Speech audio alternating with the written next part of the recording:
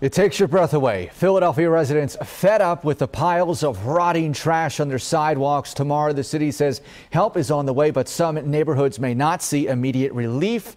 Eyewitness News reporter Howard Monroe explains. I don't know. I don't know what's going on. A Sunday morning stroll met by mounds of trash. The eyesore is becoming a common sight in South Philadelphia and elsewhere. It's kind of a disaster.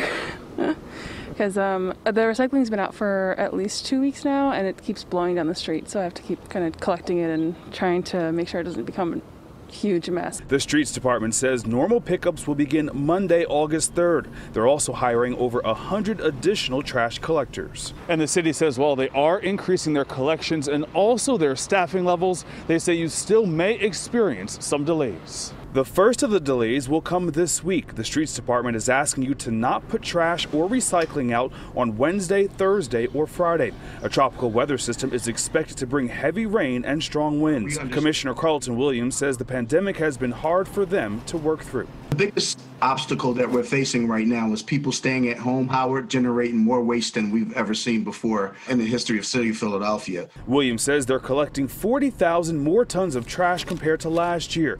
But he says on top of typical workplace injuries, they're also behind due to employees falling ill. We are asking for their patience. We're asking for their support and cooperation. Eyewitness News spoke to the union representing trash collectors in July. They say they're often working for weeks without a day off, even as the trash piles up. You take my Saturday, and and we also come in here Sunday.